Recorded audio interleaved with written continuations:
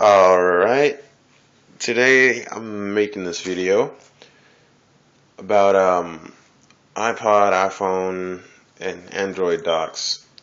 I saw this video by this one guy who turned his PS1 controller into an iPod, or more of an iPhone charging dock.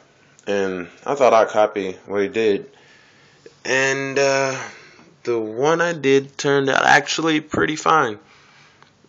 Except for I didn't do how he did it. He used, I think, a box cutter and kept shaving at it. I did it the quick but ugly way and burnt a hole in it with a lighter. But it's still pretty great. Yeah, still pretty great. Works just fine. It holds everything up nicely. It's like, yeah, just take it off, put it back on, take it off, put it back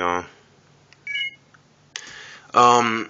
There's also I saw this other video about this dude. He had a cassette player, and cassette player case, and he just simply turned it into like this charging dock. It was really easy. I haven't cut a hole in it yet for the cord to go through, but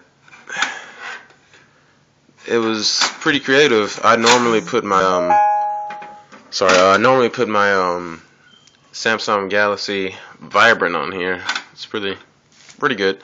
Yeah, this is my crappy gaming rig,